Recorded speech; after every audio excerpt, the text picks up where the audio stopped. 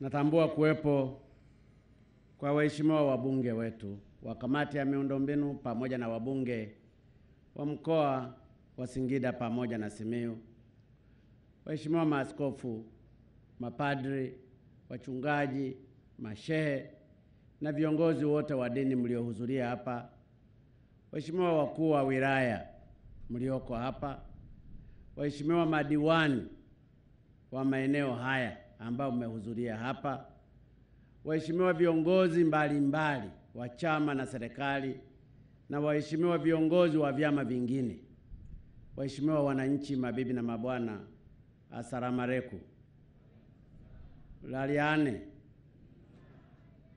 mwadera bamayo na baba mlemhola, asalamu alaykum. Bwana Yesu asifiwe. Tumsifu Yesu Kristo. Ndugu zangu wananchi ambao tumekusanyika hapa, napenda kwa mara nyingine kumshukuru sana Mwenyezi Mungu aliyetujalia tukutane hapa sisi sote. Lakini nikiri ndugu zangu wananchi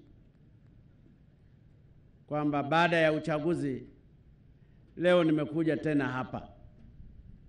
Napenda niwashukuru sana kwa kura nyingi sana mlizonipa, asanteni sana.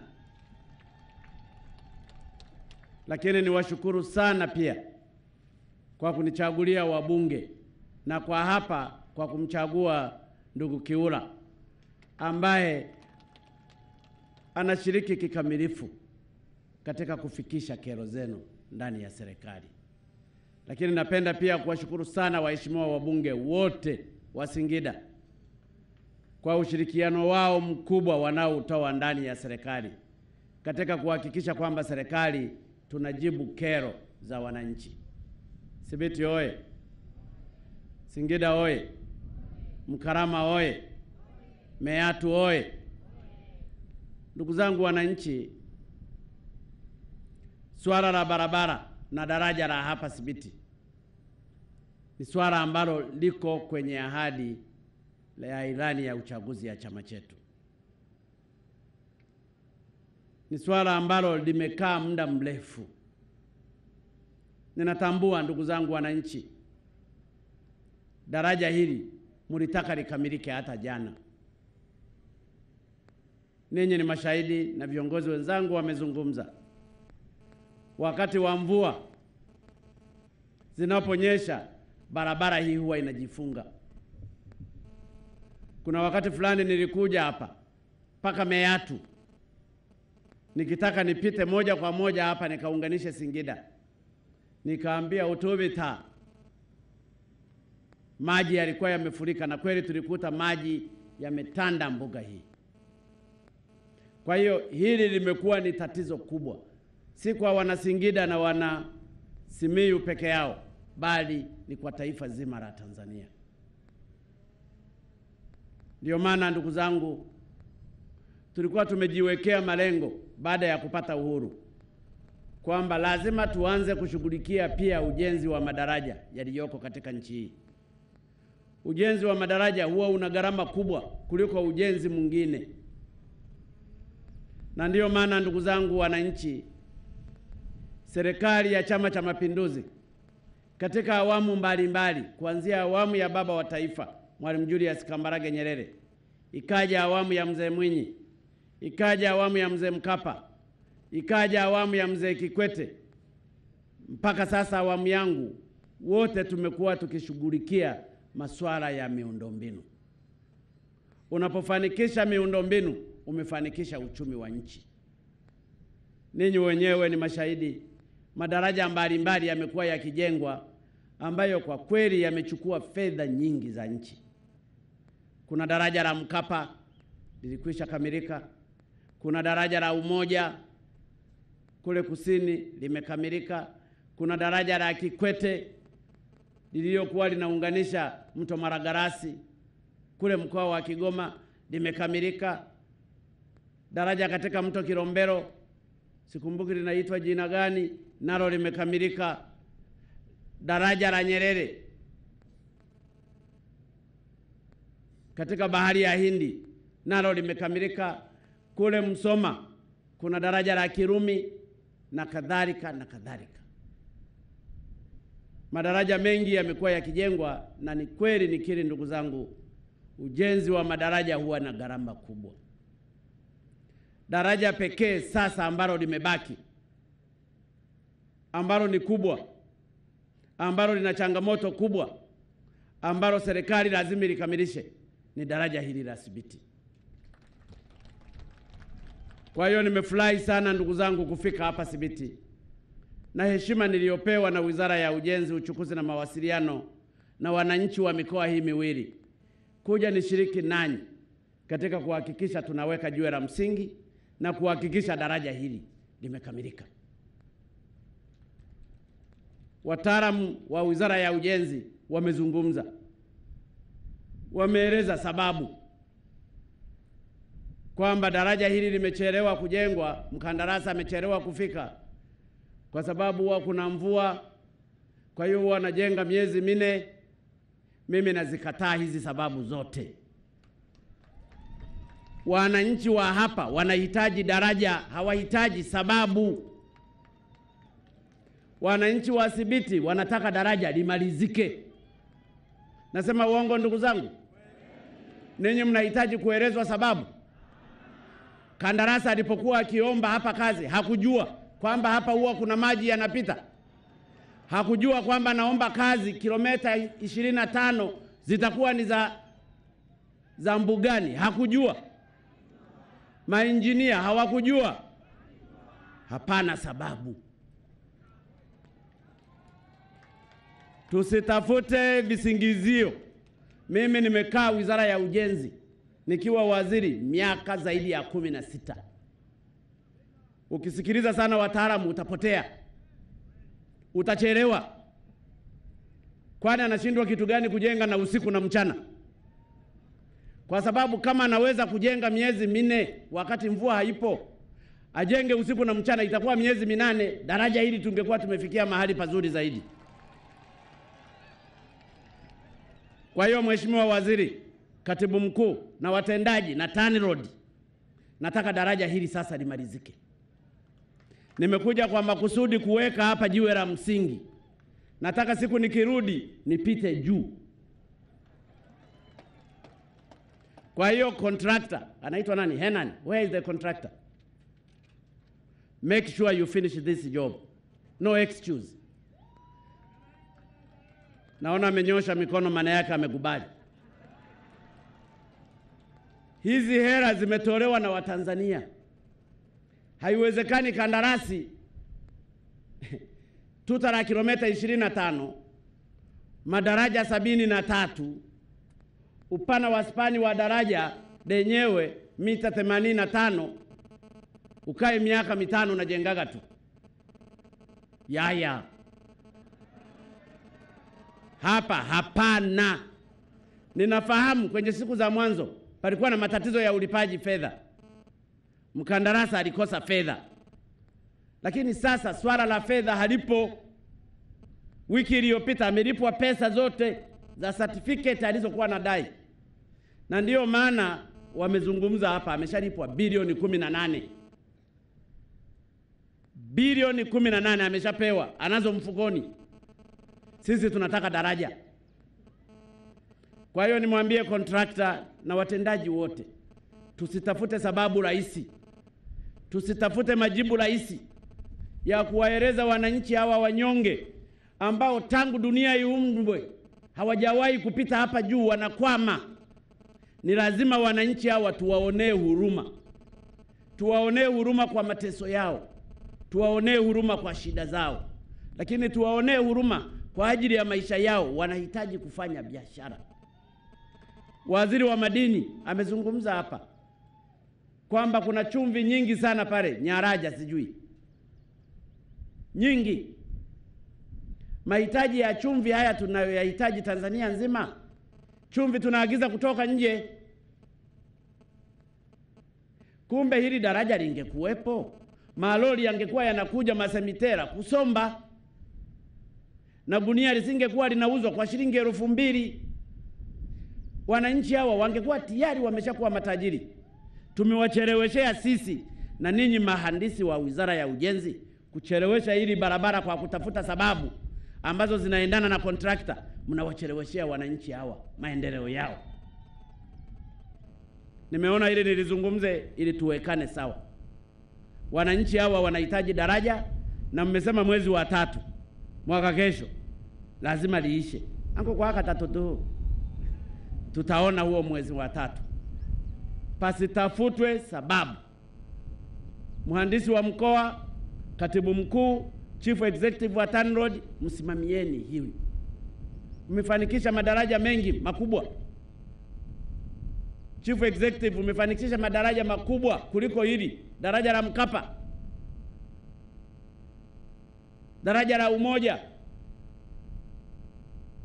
daraja la Dar es Salaam la watu waendao kwa miguu kule juu, flyover na mengine mengi. Hili daraja haliwezi likajengwa kwa miaka yote. Kwa hiyo ndugu zangu wa Sibiti, ndugu zangu wa Singida na Simiyu, napenda kuwahakikishia, kwa vile wamenialika kuja kuweka jiwe la msingi, wamenialika kuja kulimaliza hili daraja. Kwa hiyo wajipange usiku na mchana. Ninajua inawezekana hata haya mitambo yameletwa haraka haraka walipoona nataka kuja kuweka jiwe la msingi hapa. Kwa nini hayakuletwa mwezi uliopita? Ati haya yamekaa hapa miezi mingapi ndugu zangu? Jana tu ndio yameletwa. Ni jana tu, wananchi hawa wanajua. Sasa ndugu zangu wa wizarani, naomba tuelewane kwenye hilo. Mvua ikinyesha shauri yake, atafute mbinu za kuiziba mvua, asitafute visingizio. Kwani kujaza hapa tuta, angekuwa ameshaanza kujaza, palikuwa na matatizo gani? Nilisubiri hili tuta mpaka sisi tuje kufanya mkutano, si angekuwa ameshajaza? Inawezekana hata malori ya kujaza hana ya kutosha. Inawezekana na malori 5 mangapi anayavutavuta hapa. Mbona siyaoni malori hapa? Yako wapi mavifaa vyake vya huko? Vifaa viko wapi pa ujenzi? Ndio haya malori mawili haya. Haya ndio atajaza kifusi cha hapa. Haya malori mawili haya. Contractor gani huyu? Mkiona hafai, fukuzeni. Tuache kubembelezana kwenye fedha za watu. Hapana. Hizi fedha ni za Watanzania, wamehangaika. Tumekusanya fedha zao. Leo malori mawili tu contractor ametoka China huko kote na malori mawili na excavator moja ya kupandisha haya madaraja. We can't go that way. Kwa hiyo wizara, mjipange kweli kweli. Tutafukuziana hapa hapa. Ni lazima tufike wizara, tujipange kwa ajili ya kusimamia vizuri. Amejenga hii sawa, na hapo amejenga. Kwani na tofauti gani na wanaojenga gorofa hata wa Bariadi? Hata mjumbe wa neki, wewe hii inapishana nini na gorofa zako ulizojenga pale Bariadi? Kama ni mita, mbona watu wanajenga mpaka gorofa 5 kwenda juu na hawachukui miaka 5? Lero yake na katoa kashino kabiti akagege miaka 5. Watasema wamechimba chini na kutengeneza bezi. It's fine. Hata gorofa zinajengewa bezi. Ndugu zangu, ninazungumza very seriously na ninajua ninachokizungumza. Kukaa kwangu Wizara ya Ujenzi na yafahamu mambo mengi. Nimejifunza mengi. Kwa hiyo waziri, kalisimamie hili. Kwanza nilikushangaa ulipoanza kuzungumza maneno ya contractor. Nikasema na wewe umeshaanza kula pesa tena hapa bakugulile siku 2 tu. Ulitakiwa umfokee huyu contractor. Sasa mimi nawaeleza wote, ninyi wa wizarani na contractor, nitakuja kufukuza mwenyewe. kwa sababu fedha zinatolewa na serikali ninayoiongoza. Kama contractor hana vifaa vya kutosha, akodi. Malori yajae hapa na wananchi hawa wapate ajira. Tuna vijana wengi hapa, mamalishe wafanye vijana wafanye kazi ukibarua na walipwe, ili percentage ya fedha nyingi anazozifanya zibaki hapa. Ukishafanya mradi kwa miaka 5, 6, maana yake kuna variation. Hiyo variation nani atailipa? Sibiti oye! Ya Daraja nimelimaliza, shabuli yingwe, nataka limalizike. Lakini kama ulivyozungumza waziri, ninakubaliana na ninyi, zile kilometa zote 25 lazima ziwekwe lami. Tafuteni fedha, mtoe fedha za mfuko wa barabara, road fund, muanze maandalizi. Mkimuona huyu hawezi, huyu kandarasi aliyepo kwenye site, wekeni mwingine wa kuweka lami. Mkimuona ataweza, basi mwambie hakikisha anaweka lami kilometa 25. Na haya ndiyo maandalizi ya barabara hii kuwa ya lami. Kipingamizi kikubwa cha barabara hii kutengenezwa kwa lami, kwanza ilikuwa ni fedha, lakini pili ni pamoja na hili daraja, lakini la tatu ni ugumu, barabara linapita wapi. Kila mmoja hapa anataka barabara lipite kwenye eneo lake. Korandoto kuja mpaka hapa Sibiti ni kilometa 180 hivi. Wapo wanaotaka barabara lianzie Korandoto lije mpaka Sibiti, lakini wapo wanaotaka hili barabara lianzie Maswa mpaka hapa Sibiti kilometa 140. Lakini wapo wanaotaka barabara hii ianzie Bariadi mpaka Sibiti kwa kupita Kisesa na kupita wilaya ya Itilima kilometa 130 mpaka hapa. Hawa ni wa upande wa huku. Upande wa huku napo ni kazi. Wapo watu wanaotaka ikitoka hapa Sibiti iende Iguguno kilometa 100.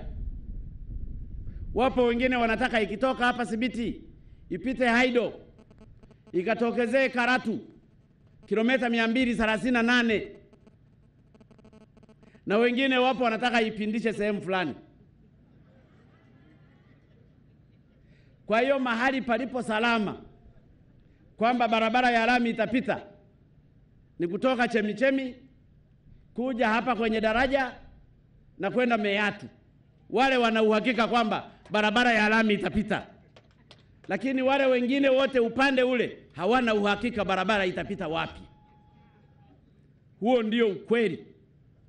Kwa sababu ndugu zangu, kwa mujibu wa sheria za barabara, sheria namba 13 ya mwaka 2007, jukumu kubwa la serikali ni kuunganisha barabara kuu kati ya mkoa na mkoa. Ndizo zile zina priority ya kujengwa kwa kiwango cha lami. Ipo mikoa ambayo haijaunganishwa kabisa na barabara ya lami, ukiwepo mkoa wa waziri wenu wa barabara, mawasiliano na uchukuzi, mkoa wa Katavi haujaunganishwa na Tabora, haujaunganishwa na Kigoma, na zimebaki kilometa 130 kuunganishwa na Sumbawanga na Rukwa. Lakini ukiulizwa swali, je, mkoa wa Singida umeunganishwa kwa lami na mkoa wa Shinyanga? Unasema ipo. inayopita Sheru. Je, mkoa wa Singida umeunganishwa na Simiyu? Lami ipo na nyingine tumeweka jiwe la msingi. Tumetumia bilioni 237 kujenga ile kilometa 171 zilizokuwa zimebaki. Wakiuliza, je, Singida inaunganishwa na Manyara? Lami imemaliza kutengenezwa kilometa 200 na kitu. Je, imeunganishwa na Arusha? Utapita Manyara Babati utaenda Arusha. Barabara ile imetengenezwa yote kwa lami. Kwa hiyo hii ni barabara ya ziada. Ni barabara mbili zinazoenda parallel. Lakini ni ukweli kwamba barabara hii ni shortcut kuliko ile. Lakini pia huku ni maeneo ambapo kuna activities nyingi za kiuchumi. Na kuna watu wengi wanaojituma, wanalima pamba, wanafanya nini. Kuna huu mradi wa chumvi, tunaweza tukauendeleza kwenye uchumi. Ni karibu na hifadhi za wanyama, watalii wanaweza wakaja huku wakafika kwa urahisi kwenye mbuga zetu na kuingiza pesa. Tunaweza tukasema hii barabara ni ya kiuchumi. Lakini barabara ya kiuchumi ni lazima ijengwe na uchumi ulio imara. Na ndiyo maana ndugu zangu wananchi wa hapa, tumeamua kuanza na daraja ambalo ndio lilikuwa linakwamisha uchumi. Tukishapiga hili daraja lote na makarvati yake ambayo yako 73, yameshaanza mengine kujengwa, na hili bonde lote likatandikwa lami kilometa 25, tutajua mwelekeo. Na ndiyo maana tumeshaanza kufanya feasibility study na detailed design ya kuamua barabara itapita wapi. Niwaombe ndugu zangu wananchi, tusianze kubishana barabara inapita wapi. Kwa ninyi mlioko hapa, barabara itapita Sibiti, na itapita Meatu, na itapita Chemchemi. Hilo nataka kuhakikishia 100%. Ile mikia mingine litaenda wapi? Hiyo tusubiri upembuzi yakinifu. Tusianze kugombania ng'ombe kwamba ng'ombe atazaliwa mweusi au mweupe au mwekundu wakati ng'ombe ana mimba bado hajazaliwa. Lami inakuja, lakini tutaanza kujenga kwa awamu.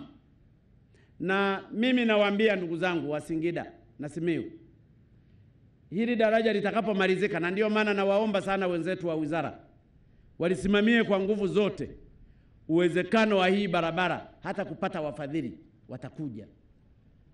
Na mimi nawaambia nitashirikiana wenzangu pamoja na wizara husika, tuendelee pia kutafuta wafadhili. Upembuzi yakinifu wa kwenda hilo unafanywa na serikali ya Wajerumani. Wakishatuona sisi tumetandika hapa na kilometa 25, wataanza kutuona kwamba tuko serious. Na kwa wizara ya madini, amezungumza mwenyewe manaibu waziri kwamba hapo kuna chumvi nyingi kuliko sehemu nyingine. Waanze kuleta wawekezaji wa kuanza kiwanda cha chumvi kwenye eneo hilo. Kama wameshatambua kuna chumvi, watusaidie kuleta wawekezaji, ili wananchi hawa wafaidike. Au wananchi hawa waanzishe kwenye magrupu, muwatafutie biashara na maeneo ya kuuzia chumvi yao. Ikiwezekana tuweke masharti makubwa. Ile chumvi ya kutoka nje tuitandike bei kubwa, washindwe kuleta, ili tutumie chumvi hii hapa. Hiyo ndio njia ya kuijenga nchi yetu. Hiyo ndio njia ya kuwawezesha wazalendo hawa kwenye nchi yao waliopewa na Mungu. Singida oye! Sibiti oye! Ndugu zangu, mengine yamezungumzwa yote na mawaziri pamoja na wabunge. Wamezungumzia kuhusu elimu. Mkuu wa mkoa ameeleza ni kiasi gani cha fedha kimeingia hapa. Huwa tunatenga bilioni 23.83 kila mwezi kwa ajili ya elimu bure. Kuhusu wafanyakazi, wameanza kuja wafanyakazi. tumeshatangaza nafasi zaidi ya 52,000. Na kwa mkoa huu wa Singida kuna walimu 13,000 kwa nchi nzima. Walimu 13,000 na watumishi wa afya 8,000 na kitu ambao tayari wameajiriwa. Ninajua MEATU wamepangwa na katika wilaya hii wamepangwa ili waweze kusaidia kujenga taifa. Tumeamua kutoa pikipiki kwa waratibu wa kata wa elimu wote katika nchi nzima. Muharakishe kuzigawa hizi pikipiki, zisichelewe kukaa kwenye maofisi zenu ninyi wakuu wa mikoa na wakuu wa wilaya. Zinasubiri nini? Muzigawe, kwa sababu ninafahamu kule serikali kuu imeshazitoa zote. Ni pikipiki zaidi ya 2,000 na kitu. 1000 ngapi? 2,800 zimeshatolewa, na zimetolewa tangu mwezi juzi. Zinachelewa nini kufika huku? Kuisafirisha tu kutoka Dar es Salaam mpaka huku zinachukua miaka mingapi? Au zinatumika mahali fulani kwenye daradara? Nataka pikipiki hizi zifike kwa waratibu wa elimu, na waratibu wa elimu wazitumie hizi pikipiki vizuri, wazizitumie kama mali zao. Hizi ni mali za serikali, wasizitumie hizi pikipiki kufanya biashara. Nurukuyu pakiraba nyababo tu yaya. Ni pikipiki za kufanyia kazi, ili uratibu ule ukafanyike katika shule mbalimbali na ukaguzi. Na pawe na masharti. Kila mratibu wa elimu atakayepewa ile pikipiki asaini, aichukue, na ikiwezekana hata kadi mbaki nayo, kwa sababu zingine zitauzwa. Utakuta exos haipo ya turaruri ibongo. Utakuta hata injini itabadilishwa, itawekwa injini ya ovyo.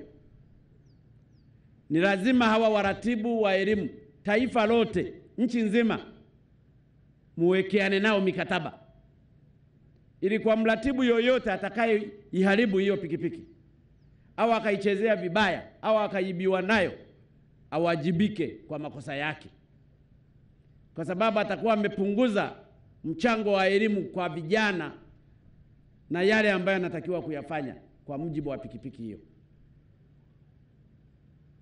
Singida oye! Simiyu oye! Mambo ya maji yamezungumzwa.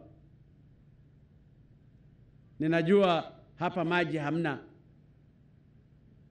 Waziri amepita hapa, nina uhakika ameliangalia hilo, kwa sababu MEATU kuna miradi mingi ili wafikie wananchi. Wa mambo ya ndani amezungumza, wa mazingira amezungumza, kila mmoja amezungumza kwa niaba ya serikali yote. Ninachotaka kuwaeleza ndugu zangu wananchi, serikali iko pamoja na ninyi, haitawaangusha. Sisi ni watumishi wenu, tuna wajibu wa kuwatumikia, na ndiyo maana nimewapongeza sana wananchi wa hapa kwa juhudi kubwa mnazozifanya katika kujiletea maendeleo ninyi wenyewe. Nimeviona vijiji vilivyokuwa vimekuja njiani MEATU, na nina uhakika na upande huu watu ni wakulima wazuri, mmejenga nyumba nzuri. Endeleeni.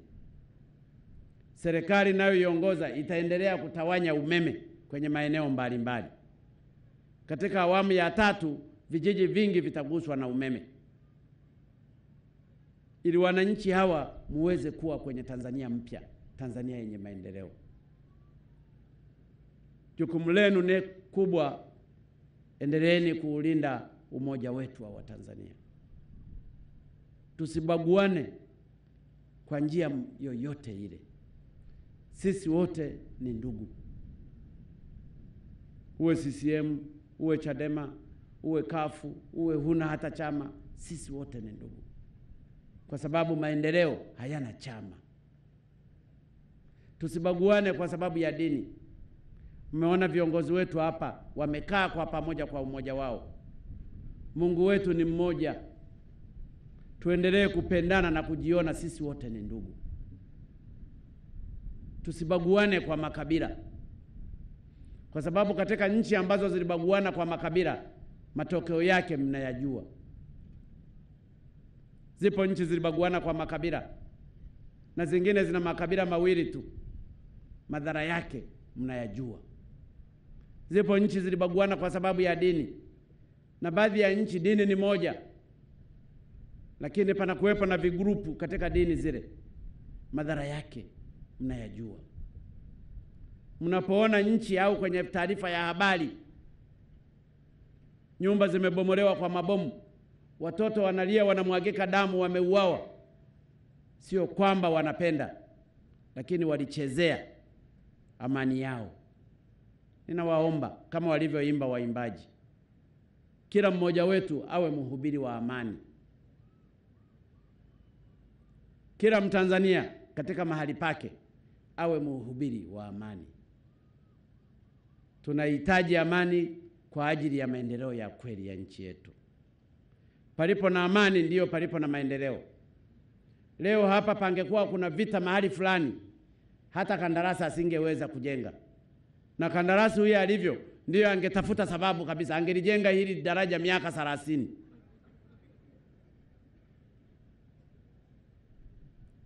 Lakini kwenye nchi ya amani hii, ndio maana nasisitiza ndugu zangu, tuilinde amani yetu. Mimi nawaahidi ndugu zangu, mlinichagua bure, nitawatumikia bure. Hilo ndio jukumu langu ambalo ninaliona ni deni kubwa. Nina deni kubwa ya kuhakikisha yale tuliyoyaahidi kwenye ilani ya uchaguzi tunayatimiza. Na hili ni deni kubwa ambalo nina wajibu wa kulijibu na kulilipa, la kuwafanyia kazi. Nataka niwaahidi kwa dhati kabisa, nitashirikiana na viongozi wenzangu, mawaziri, wabunge, madiwani na watendaji wote ndani ya serikali katika kuhakikisha kwamba tunajibu kiu za Watanzania. Inawezekana baadhi ya mambo na changamoto tusisijibu siku moja, lakini mtambue kuwa hatujazisahau. Hatuna uwezo wa kuyamaliza yote siku moja, na huo ndio ukweli. Na hatutaki tuwe wanasiasa wa kutoa ahadi ambazo hatuwezi tukazikimiliza.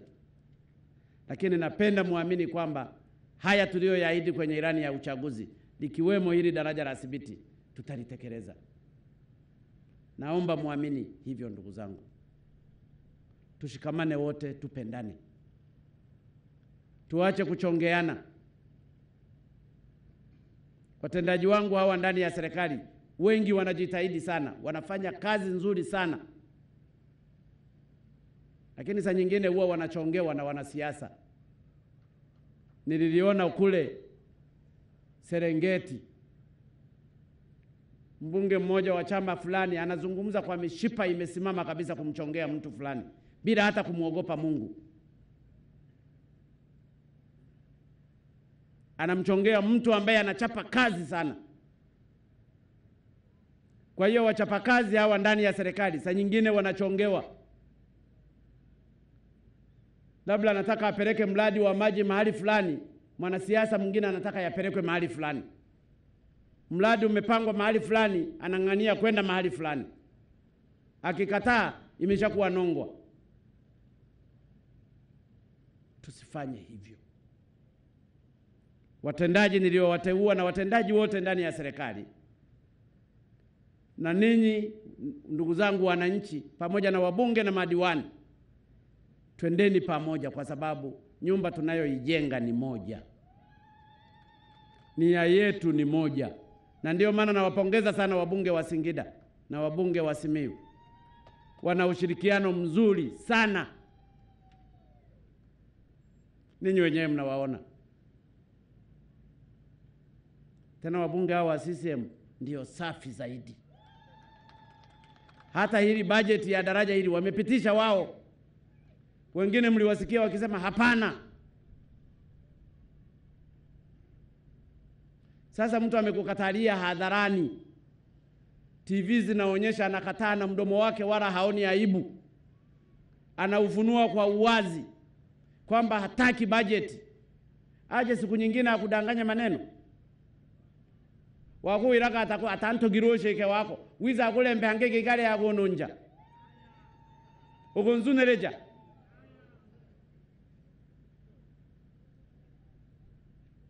Ni lazima tujue tunakoenda. Lakini mimi nawaambia ndugu zangu, sikuja hapa kufanya kampeni za siasa. Lakini ukweli utabaki pale pale, kwamba chama ambacho kilianzishwa na baba wa taifa hili, Mwalimu Julius Kambarage Nyerere, ndiyo chama ambacho kinatekeleza kwa dhati na kwa ukweli yale maono yote ya baba wa taifa aliyotaka yatimizwe katika nchi hii. Kwa hiyo nikisema wana CCM tembeeni kifua mbele, tembeeni kifua mbele kweli kweli. Na ndiyo maana nimempongeza sana Kiula. Kiula, safi sana. Endelea kuwatimizia haya. Serikali itakusaidia. Ninafahamu hapa huwa mnageuza mara nyingi. Na bahati nzuri, lakini mnapochagua mnageuziaga tu kwenye CCM, mnumpa doho. Lakini ninawapongeza ndugu zangu. Ndugu zangu maaskofu, mashehe na viongozi wa dini, nazidi kuwashukuru kwa ushirikiano wenu mkubwa mnaotoa ndani ya serikali. Endeleeni kuliombea taifa hili. Mna jukumu kubwa la kuendelea kuliweka taifa hili mikononi mwa Mwenyezi Mungu. Maombi yenu, sala zenu zinasikilizwa zaidi kuliko sisi wenye dhambi, hasa mimi. Sina dhambi jire honko indondondo. Unajua masuala ya dhambi haya ni magumu. Hata amri 10 zile ni ngumu tu. Lakini tunajitahidi. Kikubwa ni kujitahidi kufuata mafundisho yao, ili taifa hili tulijenge. Na mimi nawaambia, taifa hili liko njia nzuri kweli. Uchumi unaenda vizuri sana. Mataifa mengine wameanza kuona mwelekeo. Mshaona wapi nchi kama hii inanunua ndege peke yake? Ndege 7 kwa mpigo. Kwani tunachimbaga hela sisi? Unajenga reli walijenga Wajerumani kwa kututandika viboko. Leo tunajenga hata kiboko hamna, kwa kuwalipa hela. Wanajenga kutoka Dar es Salaam mpaka Dodoma. Walijenga miaka 111 iliyopita. Umeme sasa hivi tunasambaza kwenye maeneo mengi ya vijiji. Kila mkoa ukienda kuna umeme, mradi wa Lea. Na hivi karibuni nitaenda Njombe na Songea, kuna mradi umekamilika wa umeme. Hawa tatumia tena generator za kutumia mafuta. Tutakuwa tunaokoa zaidi ya bilioni 9 . Tumeweka miradi ya meli kwenye ziwa Victoria. Tunatengeneza madaraja kila mahali, barabara tunatengeneza kwa kutumia fedha zetu. Haya si mambo madogo. Waswahili wanasema wasione vyaelea vyaundwa. Na waundaji ndugu zangu ni ninyi wananchi mlioko hapa. Mnalipa kodi zenu. Kodi zenu mnazozilipa ndizo zimeleteleza haya yote kufanikiwa. Huyu kandarasi hakuja huku kutangaza dini. Amekuja kutafuta hela. Asingekuja hapa Chileoke ahena, hata mngekuwa na nyoka wangapi, asingekuja. Amekuja kutafuta njoro. Amekuja kutafuta pesa. Ni lazima tumtumie afate masharti yetu kwa kufanya kazi iliyo nzuri na malize haraka.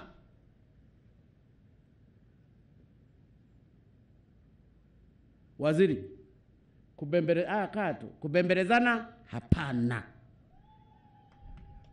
Katibu mkuu, kubembelezana hapana. Chief Secretary, kubembelezana, Chief Executive Mfugari, kubembelezana hapana. Mhandisi na consultant wa hapa, yuko wapi mhandisi wa hapa? Ma consultant. Ninyi pia, simameni niwaone vizuri. Ulikesha kwetake. Ninyi mnalipwa hela kwa sababu ya project hii. Na problem za nyingine ya ma consultant, mnapenda kukaa muda mrefu kwa kumsimamia contractor. Ninyi ni wakilishi wa client. You are supposed to do according to the client. This is not a permanent job, it's a temporary job. You are supposed to supervise the contractor in the best way. Don't collude with the contractor. You are just representing the client, and the client is the government of Tanzania.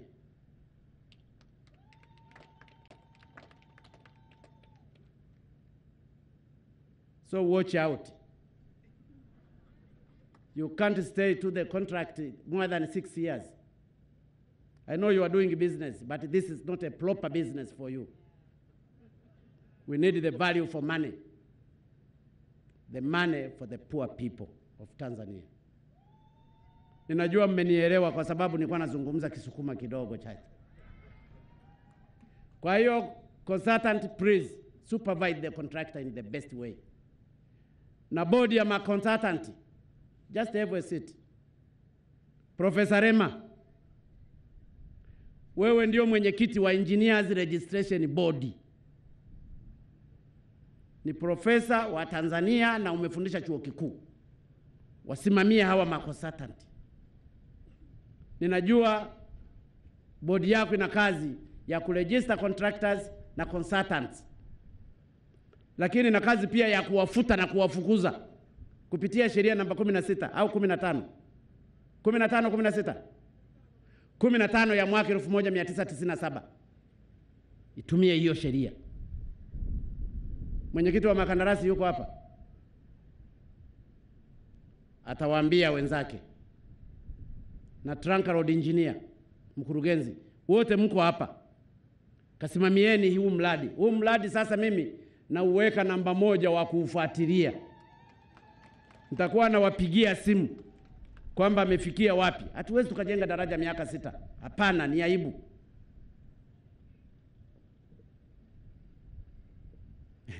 Basi bwana. Ndugu zangu, ninawashukuru tena kwa makaribisho mazuri. Ninawashukuru kwa upendo mkubwa mnaoonyesha. Nawashukuru ndugu zangu wote wa Singida na Simiyu, nawashukuru wakuu wa mikoa, wakuu wa wilaya.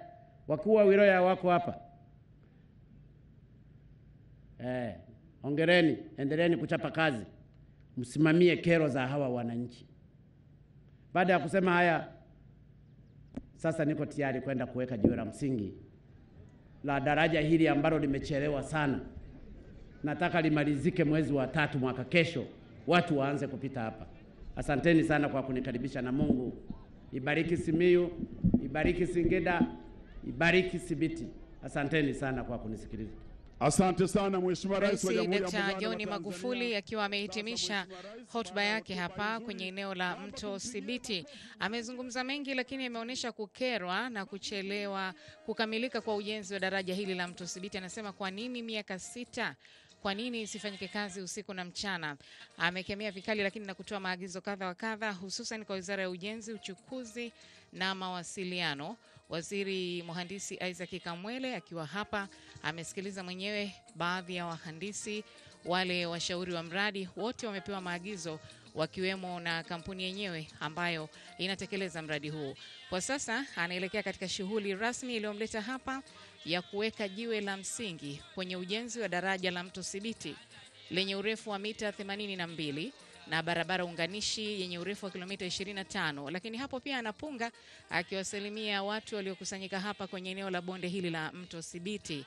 Rais huyo anakwenda hapo, na tukio hili linafanyika hapa kwenye wilaya ya Mkalama, wilayani Mkalama, mkoani Singida. Lakini ni mpakani tu kwa kuwa daraja hili lipo eneo la mpakani mwa wilaya Meatu kwa mkoa wa Simiyu. Hali kadhalika sasa hapa Mkalama ambapo ndipo tupo kwenye mkoa huu wa Singida.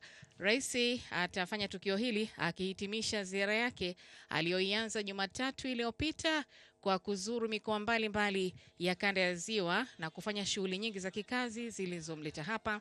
Ameweka mawe ya msingi kwa miradi mingi tu, lakini pia amekagua baadhi ya miradi, amezungumza na wananchi kote alikopita.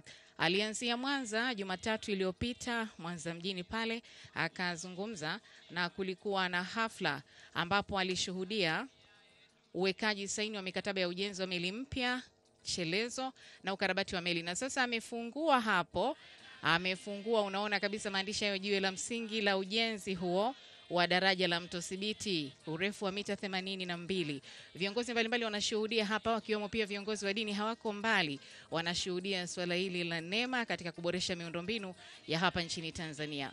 Bila shaka atakwenda kupewa mkasi sasa kati ya utepe, ikimaanisha kwamba sasa rasmi tayari amezindua na kuweka jiwe la msingi la ujenzi wa daraja hili la Mto Sibiti. Na amesema yeye mwenyewe sasa atasimamia kwa ukaribu zaidi ili hakikishe kwamba ujenzi huu unakamilika kama ilivyoahidiwa mwezi Machi mwakani. Anasema rais hataki visingizio. Kazi ifanyike hapa mchana na usiku. Swala la kwamba mto unajaa maji unafurika, yeye haoni kama ni sababu yenye mantiki. Kwa hiyo kazi lazima ifanyike, akiwa ametoa maagizo yake hayo. Na kampuni ambayo inatekeleza mradi huu ambayo ni ya watu wa China, amesema izingatie. Anapewa mkasi sasa. Mkasi huo rais anasubiri hapo. Tushuhudie tukio hili maalum katika swala hili ambalo litaboresha miundombinu, halikadhalika shughuli za uchumi na maendeleo, hususan kwa wakazi hawa wa Mkalama na Meatu. Anakata utepe. Tayari amekwisha weka jiwe la msingi sasa ujenzi wa daraja la Mto Sibiti hilo lenye urefu huo wa mita 82. Umekuwa ukiona picha mbalimbali zikijitokeza, ndio daraja lenyewe hilo. Na barabara unganishi ni lazima ijengwe ili iweze kupita kwenye daraja hili ambayo ina kilomita za urefu 25. Rais amekamilisha ziara yake hii iliyomchukua kwa siku 8. Alianza katika mikoa ya kanda ya Ziwa. Naona wale wasimamizi wa mradi wamefika hapa kwa kuwa aliwainua na kuwakemea pia kwamba wasimamie vizuri. Hawa wanaosimamia huu mradi ni kampuni kutoka India, wanaitwa Intercontinental Consultants and Technocrats. Lakini wameshirikiana pia na kampuni ya hapa nyumbani ya Apex. Kwa hiyo wanazungumza na rais. Bila shaka wanamwahidi, lakini akiendelea kukemea hapo kwa mbali tu ukiona kwamba ni kwa nini daraja hili halikamiliki, ambalo linahitajika sana na wakazi wa hapa. Tumesikiliza baadhi ya watu wakisema kwamba wapo waliofariki kutokana na mafuriko hapa. Huduma za afya zimekuwa changamoto pia kwa kupita kutoka eneo moja kwenda jingine. Sasa ndio maana rais anataka huu mradi ukamilike kama ilivyoahidiwa mwezi Machi mwakani, shughuli ishe. Na yeye anasema atarejea ili apite hapa. Tusikilize hawa washauri wa mradi wanasema nini hapa mbele ya Rais Magufuli. Bila shaka wanamwahidi kukamilisha.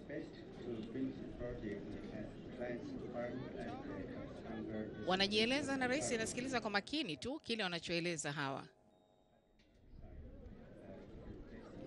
Naam, hao ndio wasimamizi wenyewe wa mradi na kampuni ambayo inatekeleza sasa mradi huu wa ujenzi wa daraja la Mto Sibiti inaitwa Hainan Construction Company.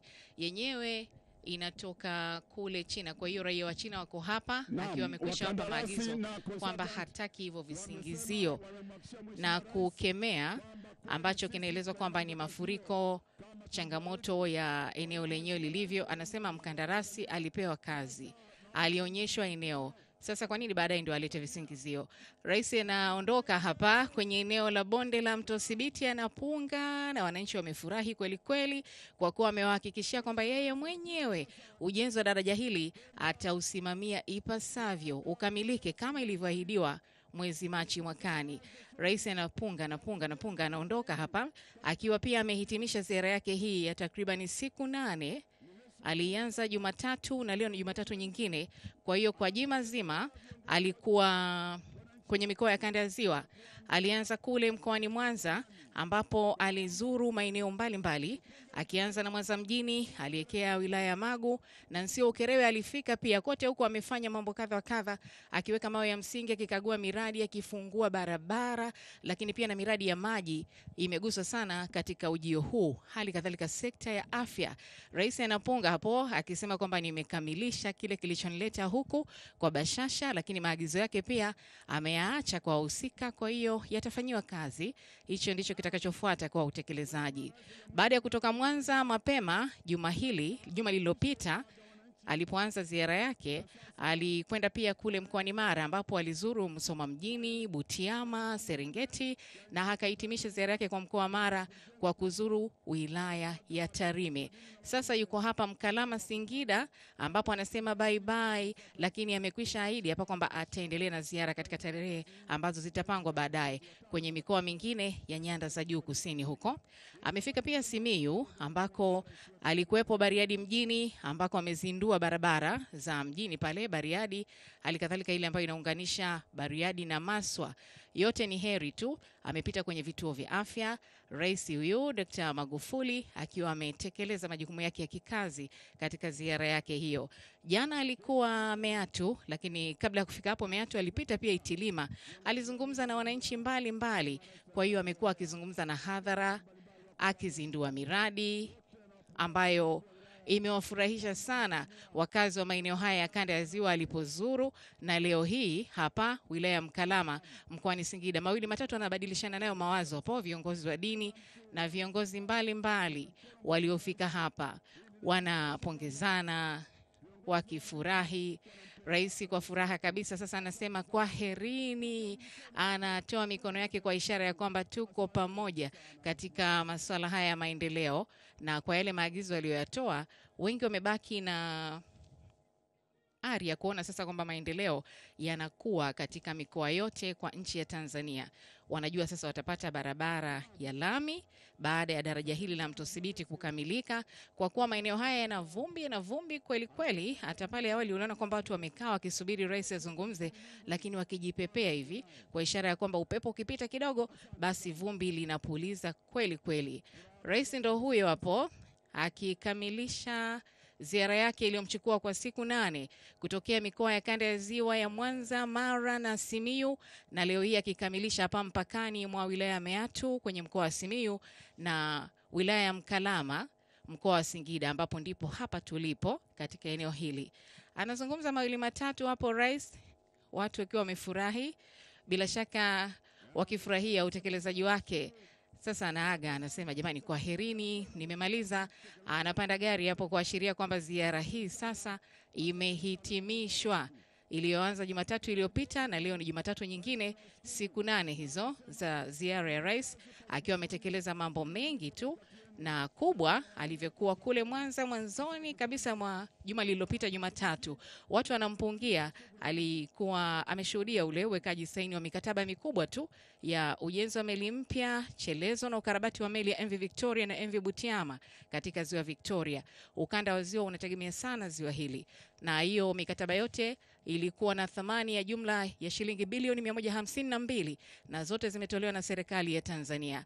Rais anaondoka sasa hapa akisema ya kwamba ziara yake aliyoianza Jumatatu iliyopita ndio hiyo sasa imefikia tamati leo, akiwa tayari amezungumza na wananchi hapa wa wilaya ya Meatu mkoani Simiyu na Mkalama katika mkoa huu wa Singida, ambapo ndipo tupo hapa maeneo ya mpakani mwa daraja hili ambalo linajengwa la Mto Sibiti. Rais anaondoka huyo na amekwisha weka jiwe la msingi hapa na kuahidi kwamba sasa mwezi Machi mwakani wote wahusika amekwisha waagiza lazima daraja hili tulione limeanza kufanya shughuli hizo za usafirishaji na maendeleo yapatikane. Pamba itasafirishwa, huduma za afya watu watapita hapo, na yale mambo ya kupanda ngalawa kusubiri ya kwamba miezi 4-5 hakuna njia, ni mafuriko tu, bila shaka yatakuisha.